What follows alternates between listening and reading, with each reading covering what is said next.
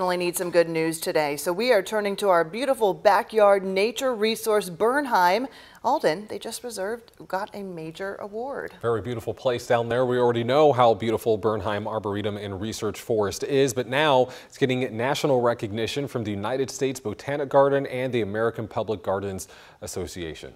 Bernheim is being recognized for its initiative to encourage diverse young people to develop a relationship with nature and then choose a green career path. With this award comes more funding, and Bernheim tells us they plan to spend the money on youth programming by expanding the urban farm and supporting the teaching staff.